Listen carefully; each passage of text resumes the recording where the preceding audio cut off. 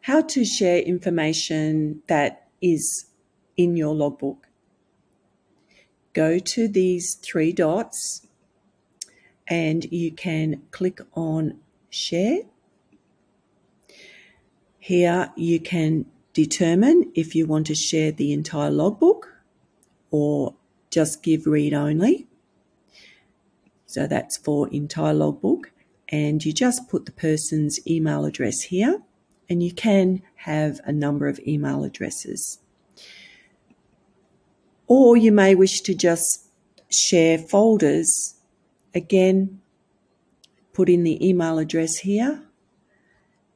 You may wish for, it could be your conveyancer or real estate agent, to be able to upload as well as view. So you just click Upload if you wish, and then select the folders that you would like to share with that person, whether it's your, if it's your accountant, it might just be the financials. If it's with your real estate agent, it could be certificates and approvals, photos, plans and specifications, for example. Or you may wish all the folders to be shared with that party.